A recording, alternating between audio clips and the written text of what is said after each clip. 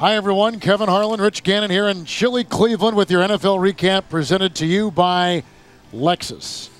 A shutout win for the Bengals over the Cleveland Browns. Yeah, and you really have to like what you see from Cincinnati, Kevin. They're not giving up. They're continuing to fight. I thought last week against Washington they had a great effort. And again today, they got after it really early in this game. Leon Hall got things started with the interception. The defense played really well. And Ken Dorsey, in my opinion, looked lost out there. Cleveland just looks horrible. I mean, they've lost 5 consecutive games, 7 of their last 8.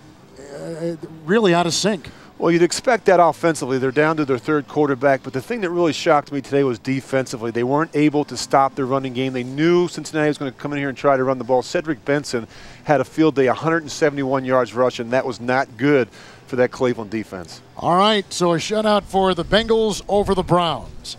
That's all for now. Tune in next weekend for more NFL action.